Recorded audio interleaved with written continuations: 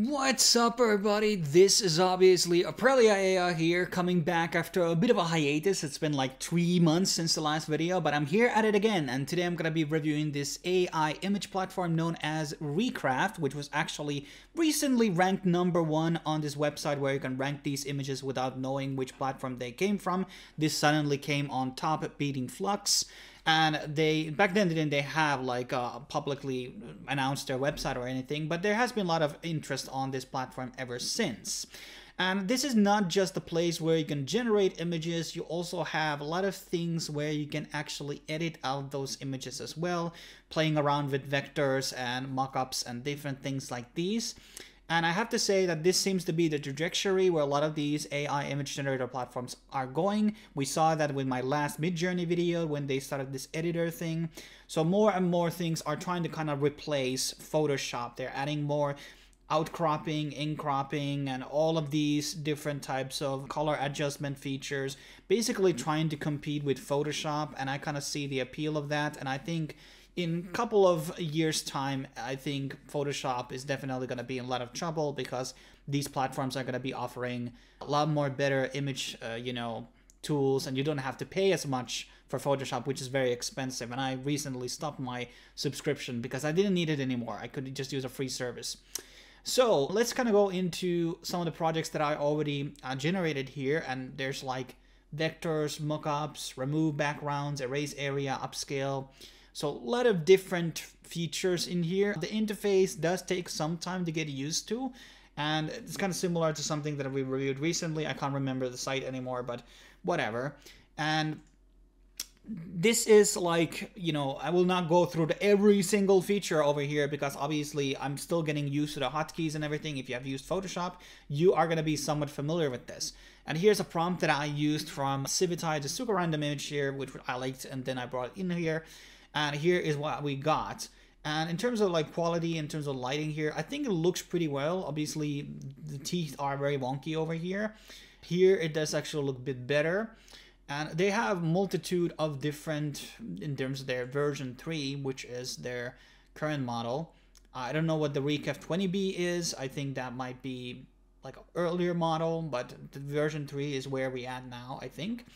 And we can like change the style here immediately if we want to, like, okay, I didn't like this style, let me recraft it in a vector style. And this is something that Midjourney also did, just like, hey, now we can restylize the images into something completely different.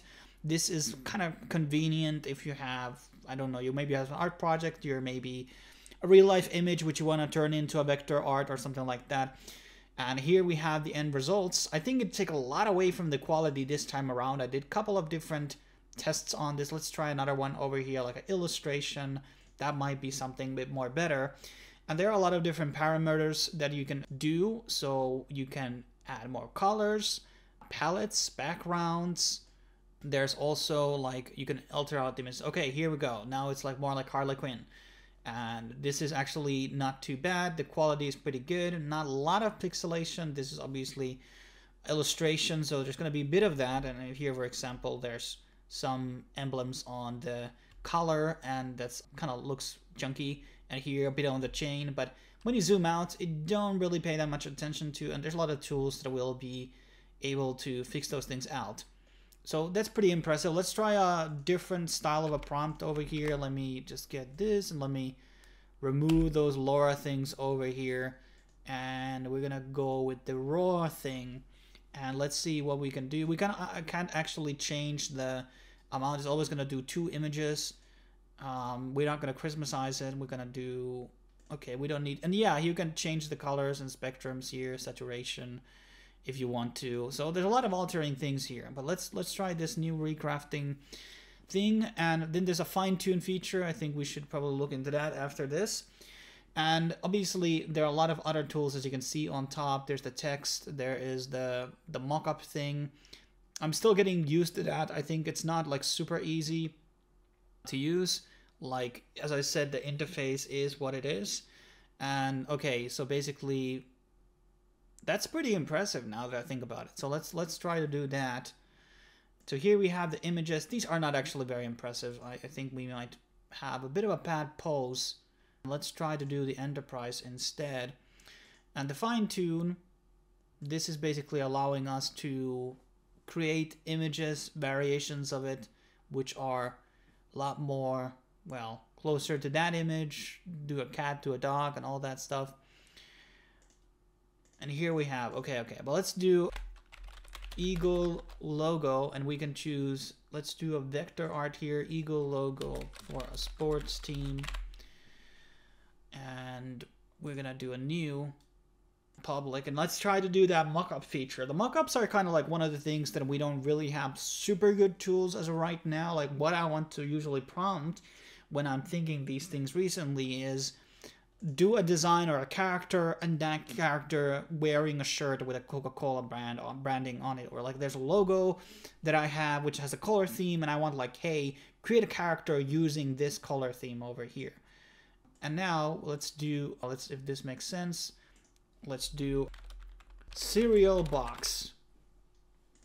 Let's see if we can do a mock-up over here, and then we should be able to just drag in this eagle which has 3 wings for some reason. I don't, maybe that's a mohawk. Maybe I think that's actually trying to do a mohawk, but maybe it didn't come out like as good.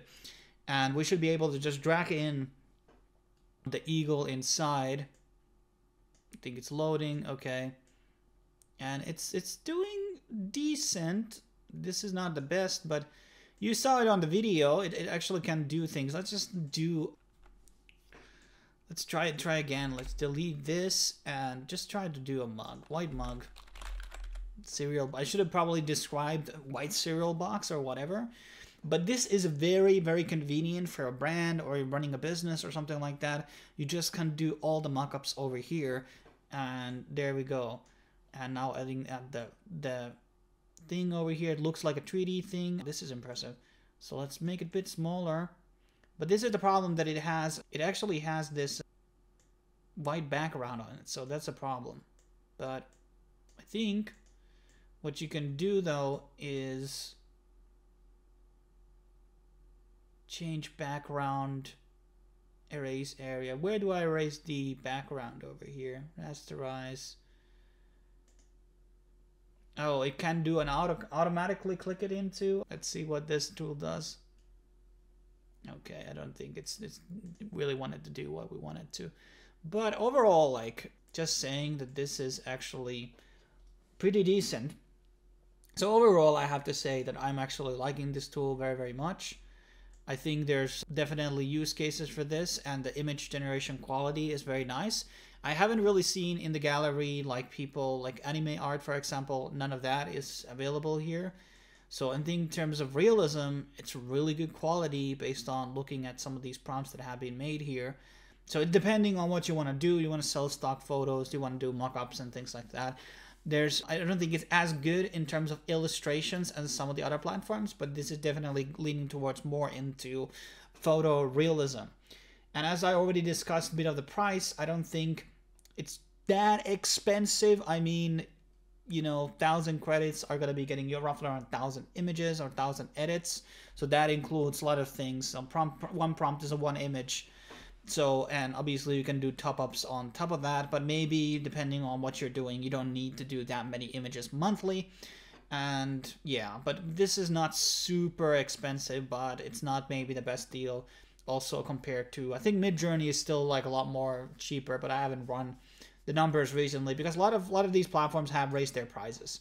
So that's one thing to account. And obviously there's a lot of free image generator platforms. But in terms of like post editing, this is a pretty good platform. And I think you should be able to also like bring in images from your computer or something inside, so which you can edit then afterwards. So maybe you have already a logo done and you just do a mock-up here.